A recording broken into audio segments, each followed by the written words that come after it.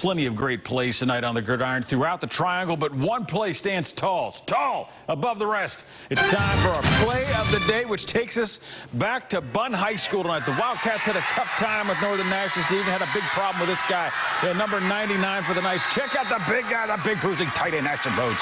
The one-hand snag, and then he runs over some Wildcats just for good measure. Let's go ahead and watch that one more time in slow motion.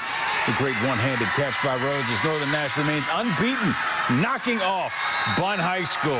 That's weight room, and that is definitely not skipping leg day, gentlemen. That's what you need to do out there right now. That's what I'm telling you.